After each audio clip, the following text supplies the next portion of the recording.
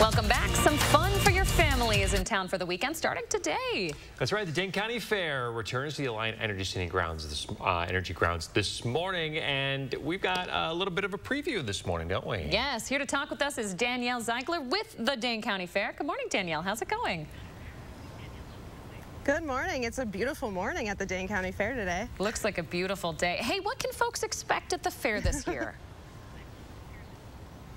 Well, we have FMX Freestyle Motocross. We have the Draft Horse Youth Novice Congress is back, so a lot of Clydesdales will be in town.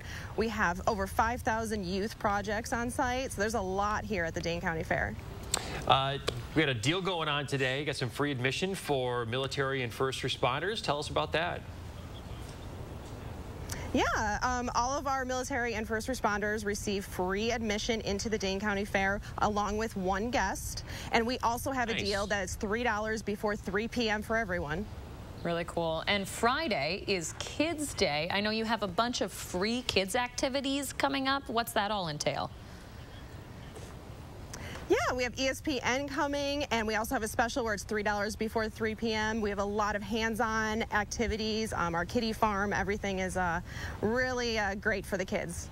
I know you have a lot of things planned for this coming weekend, including the Farm Babes Boogie Tractor Parade. We will talk to you again at 6:30 to hear more about what the weekend entails. Danielle, thanks so much. We appreciate it. Great.